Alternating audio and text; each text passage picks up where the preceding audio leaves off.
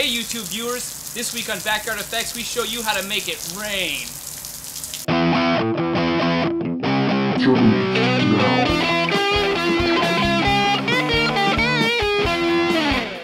This is Kieran from No Guru Films. I'm doing my masters, and one of the things I need for this is a great, inexpensive rain machine. Now the rain machine is a viewer request from John Lester, Aaron Etchler, and Darketsky, all of which wanted a consistent way to make movie rain on the cheap.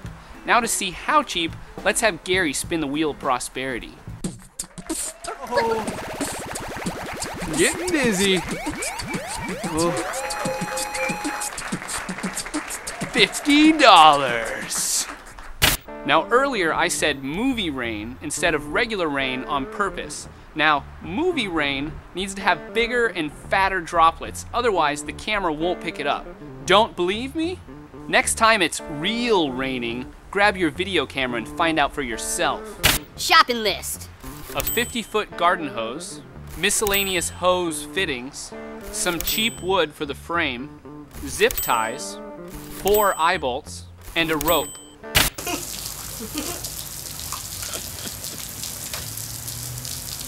Where am I? Where do you think? No!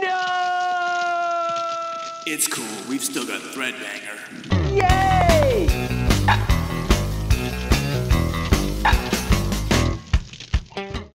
Now here's the basic setup for the rain machine.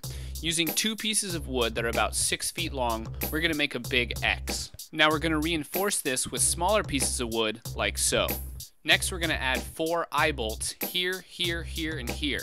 After that comes the hose, which are going to coil around the frame that we just built. Now zip tie the hose to our wooden frame, and then go along the hose and drill a hole in the top every 4 inches. The last step is to cap one end of the hose and add a valve to the other. Super time lapse! Now for this project, I decided to go away from the more traditional PVC rain machine design, and the reason being is you might already have an old hose or some old 2x4s laying around the house, which is going to make this project really cheap. Now in order to make your rain effect more believable, you're going to want to do a couple things. First, wet down the surrounding area, and also shoot in the shade. We were lucky enough for our test film to have it be an overcast day, but even if it's a bright and sunny day, you can usually wait until later and shoot in the shade of your house or a tall building.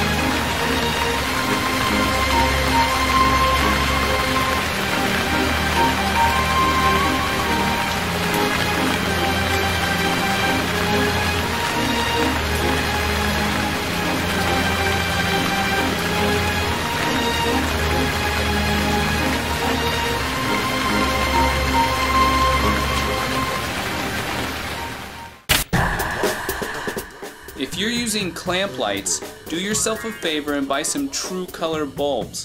They're a little more expensive, but worth it.